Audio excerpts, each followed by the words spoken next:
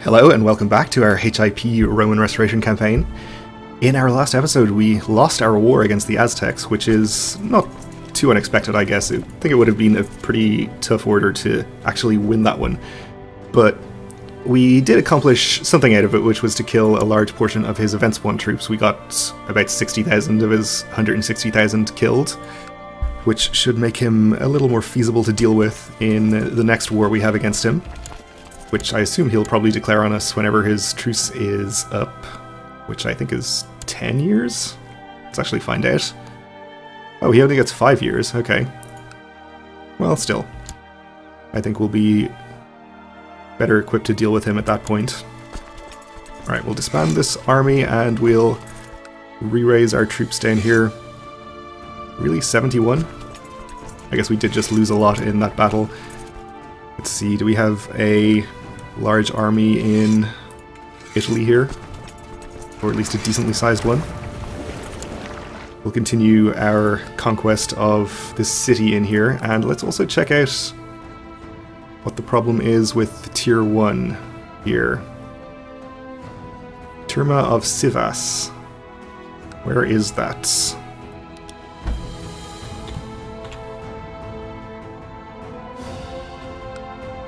Over here.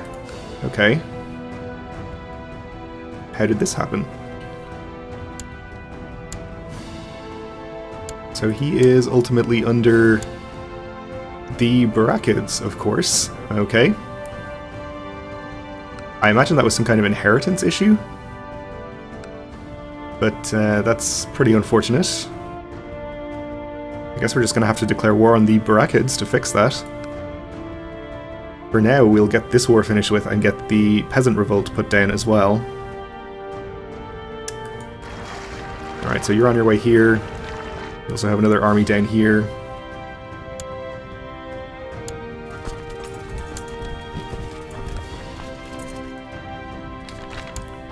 The fall of the Great Plains. The Aztec have come to terms with their fear of horses, and several breeders have been established in the valley of Anahuac. In their homeland, there is precious little information from overseas, but from what can be pieced together, it seems the Aztec have used their new cavalry regiments to great effect in finally pacifying their stubborn rivals on the northern plains. The Shoshone dominions and the Sioux Commonwealth have already been incorporated in their growing empire, and the Aztec armies are now marching towards the last holdouts of the free Iroquois city-states on the Atlantic coast. It may only be a matter of time before the entire continent is ruled from the great imperial city. The same must never happen here. Well, we'll definitely be trying our best to stop them. Your ward was caught playing around with the court musician's instruments, making loud noises and disturbing the peace. Yeah, we can let him rock and roll all over the place. Definitely should appoint a new Grand Domestic at this point. It'll be you. We can train troops in the capital here. And we also lost our Mysticos, which can be this guy. We'll have him study technology.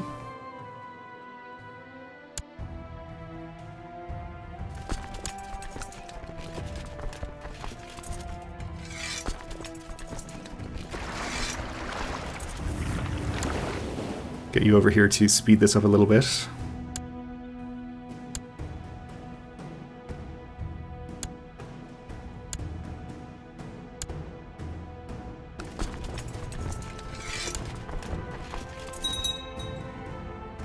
Since it's on a city holding here, we should be able to siege this relatively quickly. We got more delicious baklava for extra diplomacy and health, which sounds good.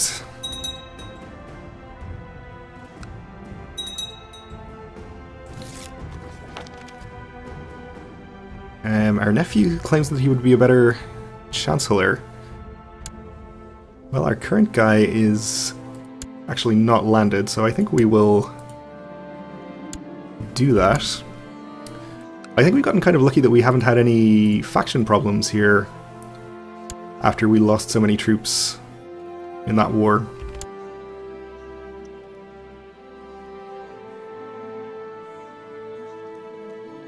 Things are replenishing slowly here.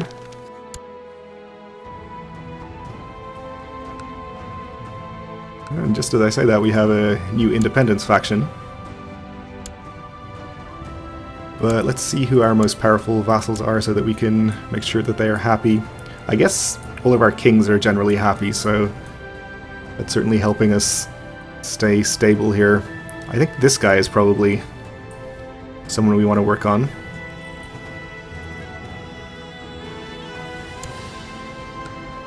Where is your capital?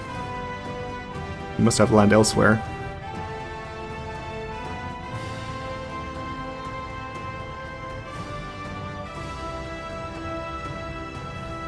Is it here?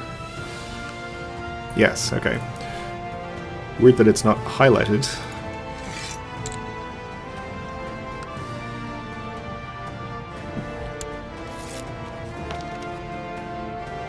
Yeah, that guy looks like a heretic to me.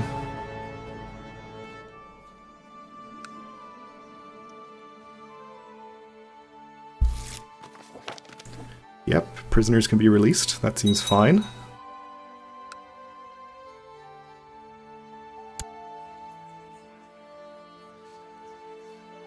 Let's ransom some of these as well.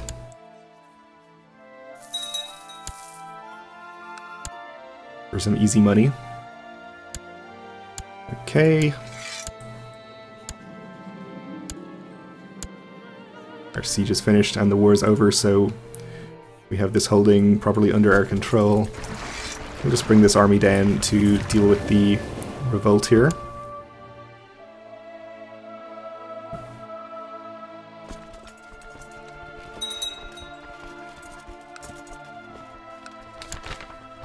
The Mongols, okay, the many Khans of the steppe have been rallied under the same banner. The leader that managed to unite them all is Daratai of the Mongol Empire.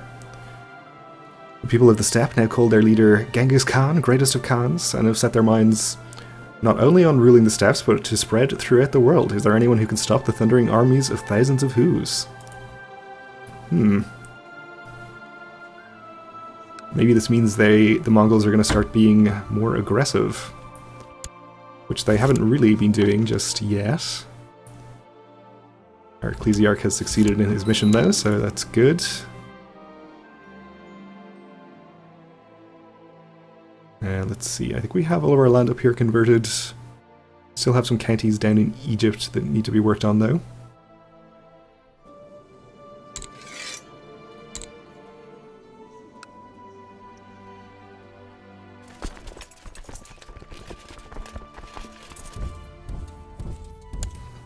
Attacking to plains, that should be fine. And hopefully we just get enough war score from this battle to end it. If not, we'll head up to wherever that smaller army is. Oh, I guess they're gone. One of our vassals probably took care of it. But that's 100% anyway, so we can enforce demands there.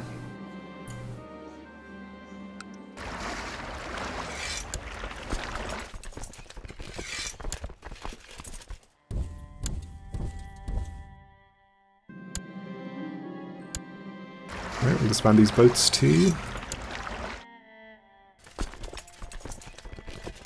Oh, we have another army raised down here, which we definitely do not need.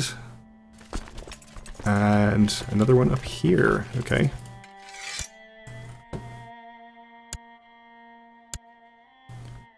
Alright, so unfortunately we don't get to see what is part of the next tier, even though we've completed tier 3 because we've lost this one holding.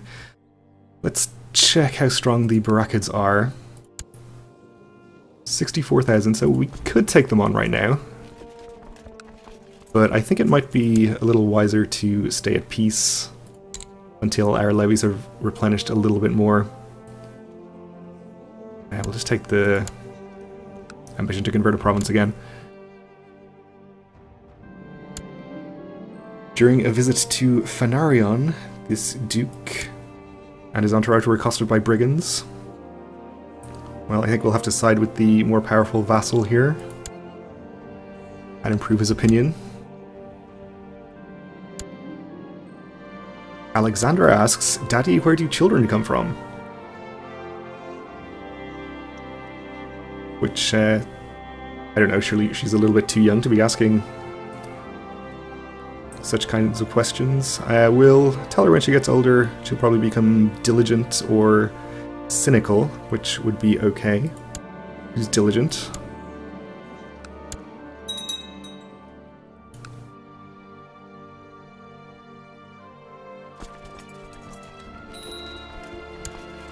Okay, things are replenishing pretty nicely. We're back up over 100k. Maybe we don't need to stay at peace for too much longer. I think we'll probably just hold a feast, and then as soon as that's over we'll declare on the Barakids. We'll go with tolerance here, I suppose.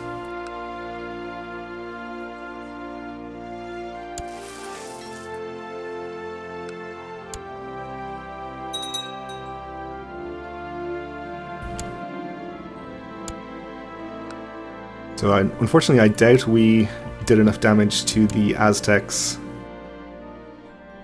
for them to start getting any serious revolts or anything.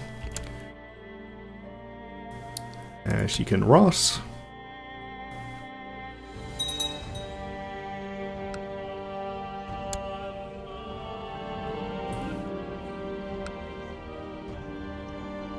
I think we'll send out our marshal to hunt for boar meat.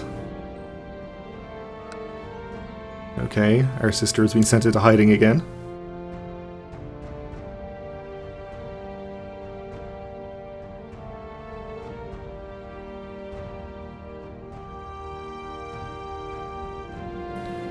Alright, we are losing money right now, I'm assuming, to retinue reinforcement. But I think we'll be okay. We are gluttonous, which is something that we'd like to lose. I think we might have a chance to lose it if we spend just enough to satisfy everyone's hunger.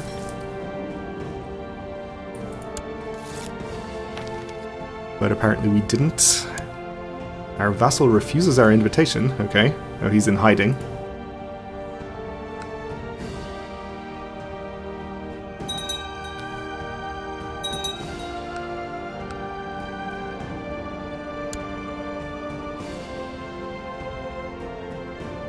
Aragon is having a revolt down there. It's unfortunate for them. Over Crown Authority. The guests have arrived. Welcome to the feast. And is complaining about the food.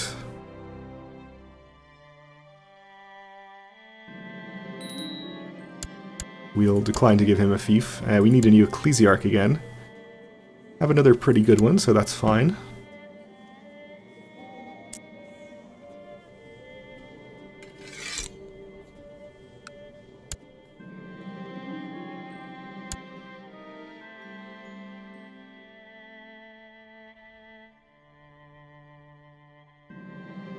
My son is mastering the art of diplomacy.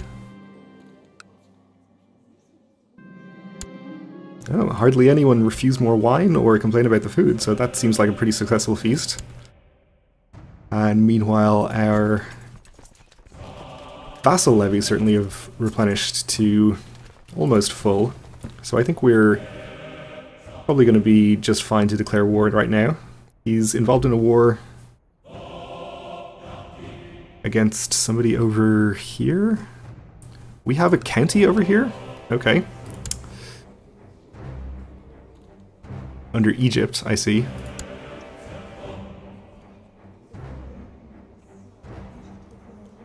And here. Not sure when we got this. Anyway. I guess we'll just hold on to it. But, so yeah, he has 60,000. He is involved in a war somewhere over in this area, I'm assuming. So I think we should be able to beat him pretty easily.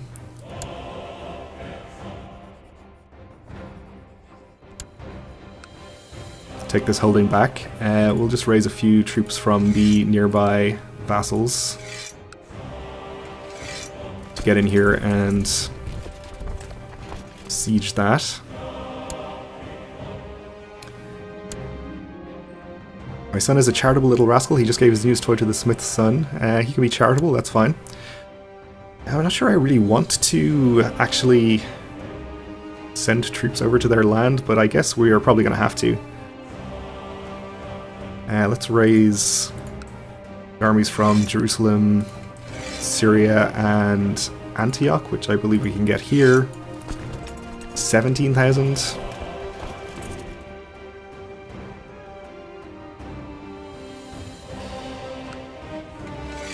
Let's transport Egypt's army over here by boat.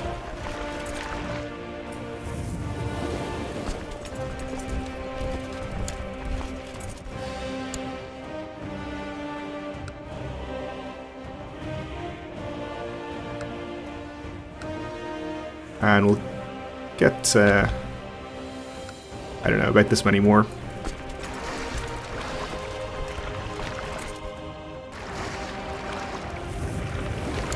And we'll just start sieging the closest point to our borders, I think.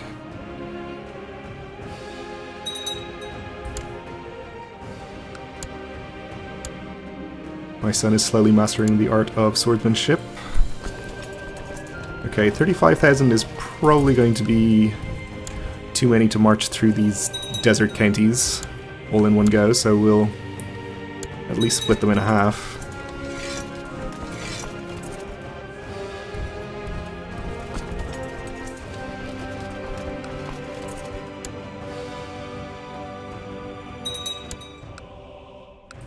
In fact, the supply limit down here is about 12k in most of these counties.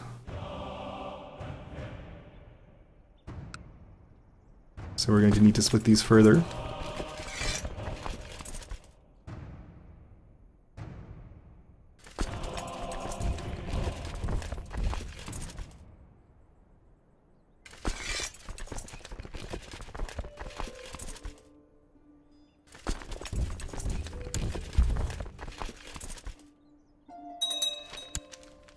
Population of wolves in Thrace has grown to such size that their attacks on livestock once rare have increased in number and are damaging the local economy.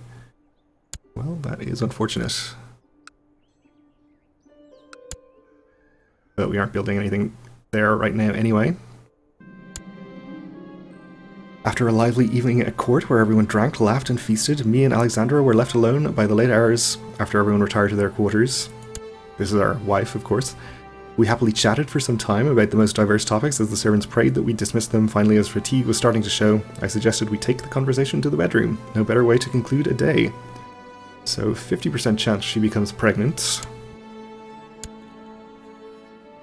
And if she does, I guess there's another 50% chance that we'll finally have a son born in the purple. Not that I would be sad about Melitios here being our heir, but if we could get somebody a bit younger who maybe was a strong genius,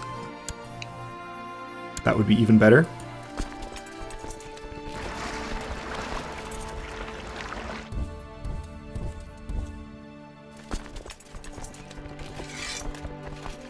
We'll have you go there, we'll have you go over here, I suppose.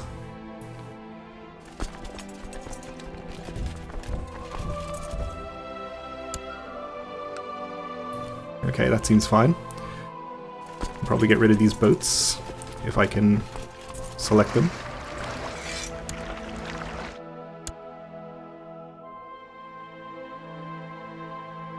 Meanwhile, we're about halfway done with our siege on the holding that we actually want.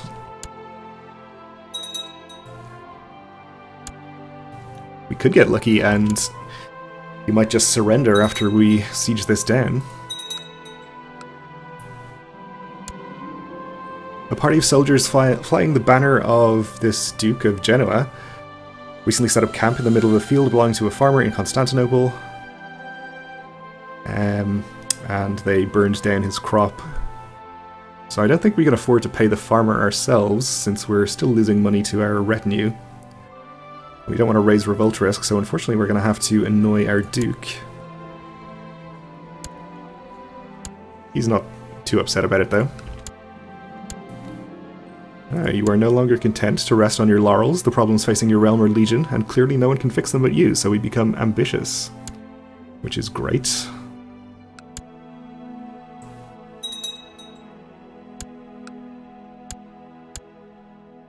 We lost a battle over here. Okay. I wasn't aware that I even had any troops in that area. And that's our other 3 armies, so I guess we don't have any other troops raised. And my wife is pregnant, so we'll be hoping for a son. Oops, and we ran into the enemy army over there. Fortunately, with relatively equal numbers and no terrain penalty. Unfortunately, we won't have any leaders in this army. We do have reinforcements already on their way in. So we can get some leaders in that way and hopefully win this battle. Why don't you stay where you are for now?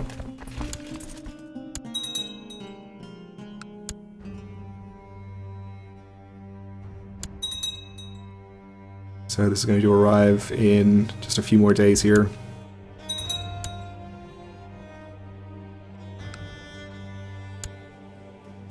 Alright. So we can see about 10,000 more of his troops here, which still leaves quite a few unaccounted for, which I'm maybe a little bit worried about.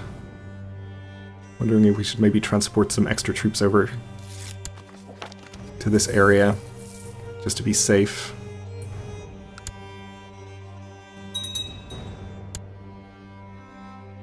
Okay, that gets us to 27%, and I think we wiped out the army.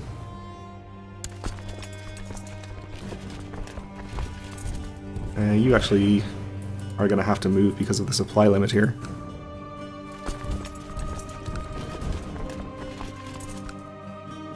Those armies are going to be okay, though. Our nephew is an amateurish plotter, and my brother will not be getting a fief of his own. Okay, I think we'll transport over some more troops from some of our kings up in this area.